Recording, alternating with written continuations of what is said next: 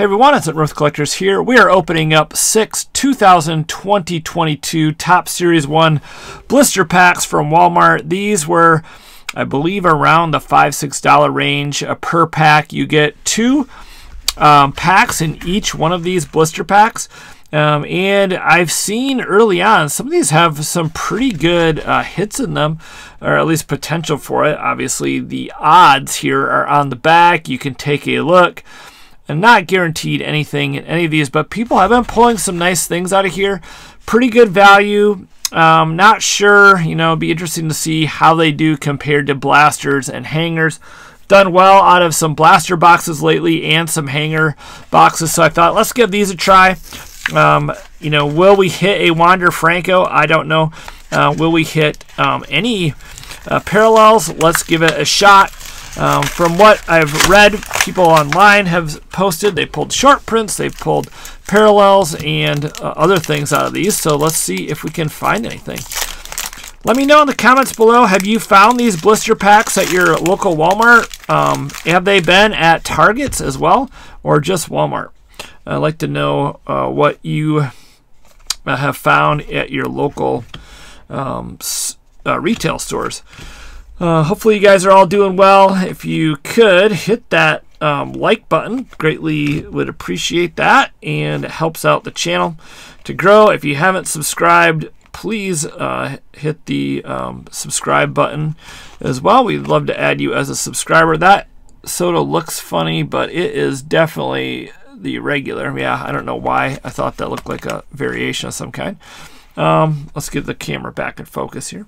All right, and then you get an insert here and one of these stars of the MLB, which I have a million of. If you've opened up retail, you know that those stars of the MLB are in every single pack, so you can build a set of those pretty fast. Not sure kind of what the long-term value is of those. I would imagine very little.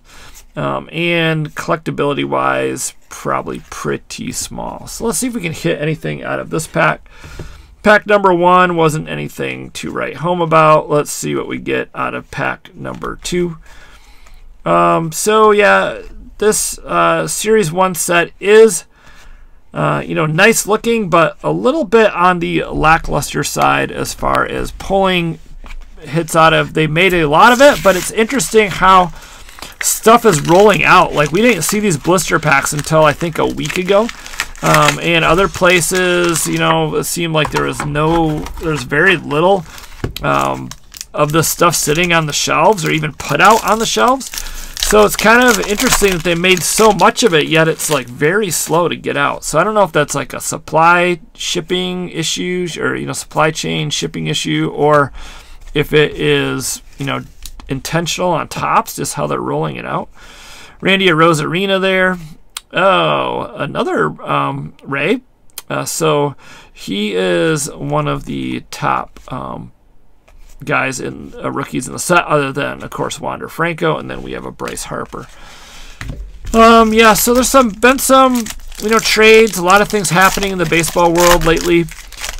People are, of course, getting excited for the regular season to start, and I don't like that each one of these packs has all of these horizontal cards on the front. Kind of annoying. Not a fan of the landscape, and not a fan of how they are flipped around. Anyways, let's see if we can pull something out of this one. We have an 87. Tyler McGill, rookie card, and then a Pete Alonso. So nothing out of those two. Not expecting much out of these, but kind of a fun video just to show you what you get. I know there's probably been other people who have done videos like this, but I haven't seen all that many. Maybe I just haven't searched high and low for them, but cheap rip. Good way to compare what you get in this compared to a blaster box. Do you want to spend $5 or $12 on a hanger, or $20 on a blaster box, or would you rather spend $5-6 on one of these and give it a shot? So far, my impression is I would rather buy a blaster or a hanger box, but let's keep going. There's a Travis Shaw, that is the Royal Blue, and a Mike Trout. Next pack. Pulling autographs out of the stuff retail-wise is usually extremely difficult. I have pulled relics, though, out of the hanger boxes, which has been pretty fun. I remember last year trying to pull relics out of hanger boxes was pretty impossible.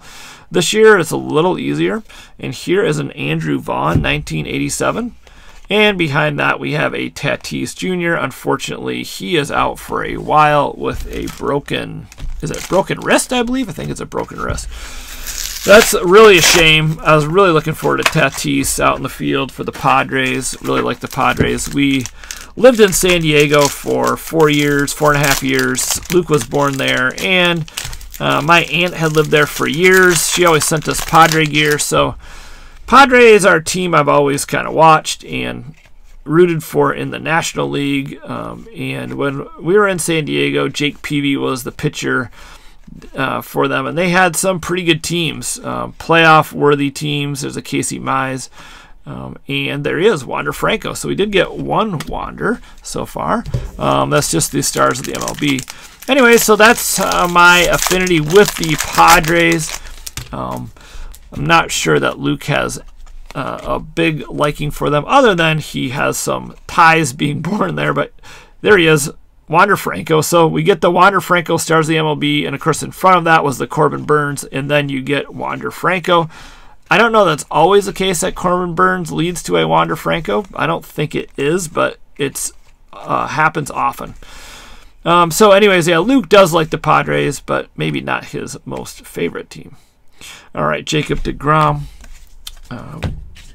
We definitely are Red Sox fans, and the Red Sox have done a few interesting things. One of them is signing Trevor Story. I thought that was pretty cool, and also very interesting because they have Xander Bogaerts as their shortstop. So it'll be interesting to see how that plays out. Who will take over short? I would imagine Xander's going to stay there, but maybe not.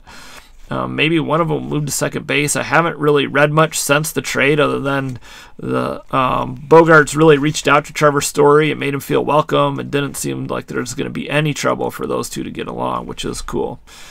Alec Baum, Generation Now, and an Acuna Jr. He's not done too much yet in spring training. I think they're just kind of making sure he is all ready to go before he gets fully onto the field and, you know, puts all of his effort into it. They don't want him to get re-injured, which who would want your superstar to get re-injured after having major surgery like that? All right, let's see if there's anything in this pack here. It looks like we have another Stars of the MLB. So far, not real impressed with this. I wanted to get a few of these just to give it a try. Definitely, for me, I would be buying blasters and hanger boxes. I've done fairly well out of those. The last couple of blasters I've opened, I pulled a Shohei Ohtani short print variation, and the next one right after that, I opened up another blaster, and it had a Brandon Marsh variation. And so these, though, boy, really tough.